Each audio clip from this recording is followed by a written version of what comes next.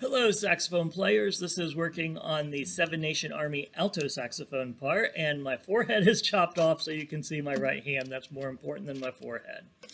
Before I play, I want to talk about mouthpiece placement, because occasionally in class somebody's like this, or this.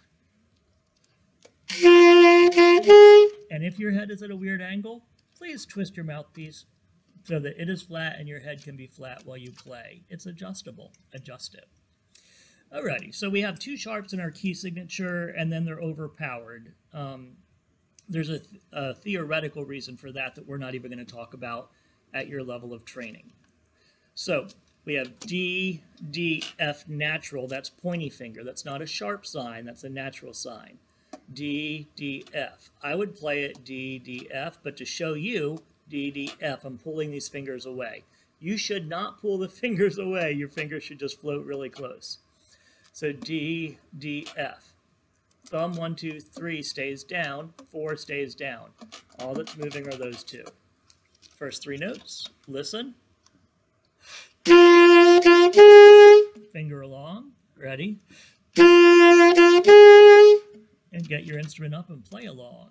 1, 2, ready? After that, we go back down to the D, so we just put those two fingers back down. From beginning, add a note. Ready?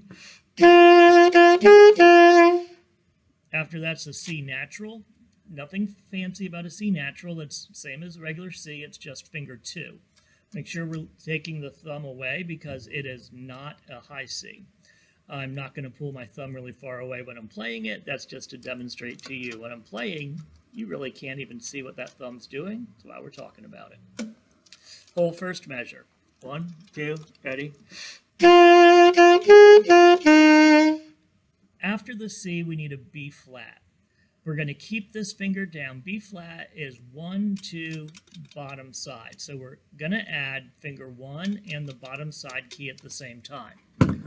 So for side keys, we're not talking about these up here in the left-hand palm. Those are called palm keys. It's these three. Some of you have this one, some of you don't. It's a high F sharp key. We're actually not going to use it in middle school at all. Some of you have this. It's a trill key. We're actually not going to use it in middle school at all. Your saxophone may not have those two. These are the pinky keys. We're not talking about them right now. There's three that are stacked completely up and down on top of each other, usually rectangular shaped. So instead of hitting finger 4 here, we're going to take whatever part of our hand or our finger naturally hits right where that button is and hit the bottom side key. Not the middle one, not the top one, the one closest to the bottom. And we are not bringing our fingertip back to hit it. Bottom of our side, of our whatever, bottom side key, whatever part of the hand hits it naturally. So we've got D, D, F, D, C, B flat. From C, I'm going to exaggerate the movement from C to B flat. C, B flat. No, your hand should not move this far. I'm just showing you where it is. All right, let's try that. It's a 1 measure plus 1 note. 1, 2, ready?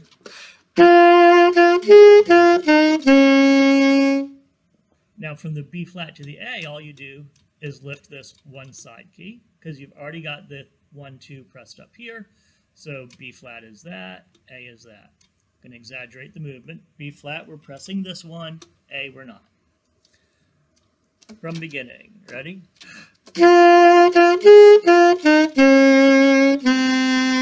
Measure 3 is identical to measure 1. Let's skip to measure 4. So in measure 4, we have a B flat, a C natural, and then a B with nothing in front of it. But that's not a regular B, because the rule for accidentals is that they follow that letter name for the rest of the measure. So in measure 4, the third note is also a B flat. So in measure 4, we have B flat, C, B flat, A. I'm going to exaggerate the movement. B flat, C, B flat, A. All right, measure 4. 1, 2, ready? And now let's combine measures 1, 2, 3, and 4. 1, 2, ready?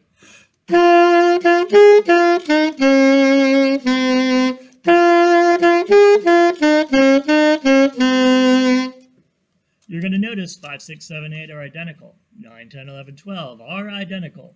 13, 14, 15, 16 are identical. 17, 18, 19, 20 are identical.